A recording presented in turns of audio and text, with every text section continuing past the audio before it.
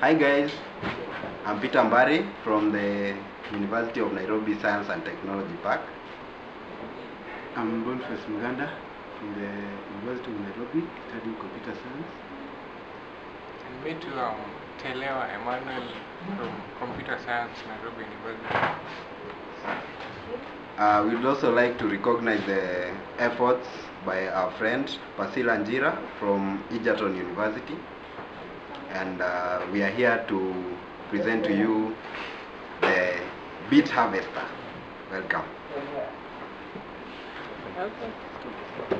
Our project name is Beat Harvester. We are competing in the open hardware category. We are from Nairobi, Kenya. Our challenge was posted by Access Kenya, a company that provides energy service to Kenyans in rural, remote areas that are disadvantaged by the infrastructure in electricity, such that they don't have access to energy. Now, Access Energy has so many wind turbines that are in those remote areas, and controlling them and monitoring them is a big problem. So the challenge was posted that we should be able to acquire the data about the operation of the wind turbine regarding voltage, current, wind speed, and the various other parameters that are related to the operation of a wind turbine. And we came up with a solution.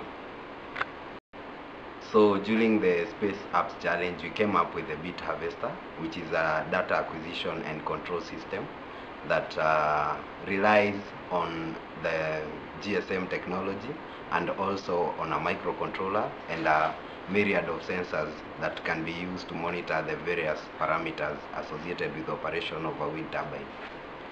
So the microcontroller with the sensors around it collects the data.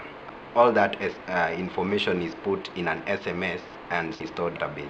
That way, all the information about the operation of the wind turbine can be collected in a central place regarding so many wind turbines out there in the remote areas, and it becomes very easy to monitor and also control them. Now it's time to see how the system works. This is the GSM module. This one is the microcontroller, and this one is a potentiometer depicting a sensor. So I'm going to send an SMS from my phone to control the bulb. Yeah, this SMS is to light the bulb on, to switch the bulb on. As you can see, the bulb is off. Now I will send the SMS. Yeah, we are sending.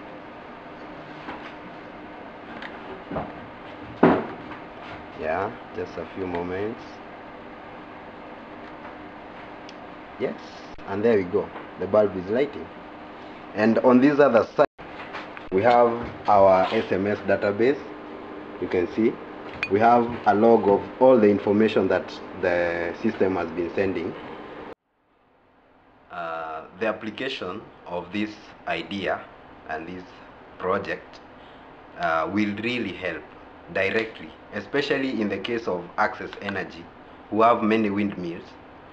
If they apply this, it will be very easy to manage and control their windmills from a central point without worrying about wherever the windmills are located.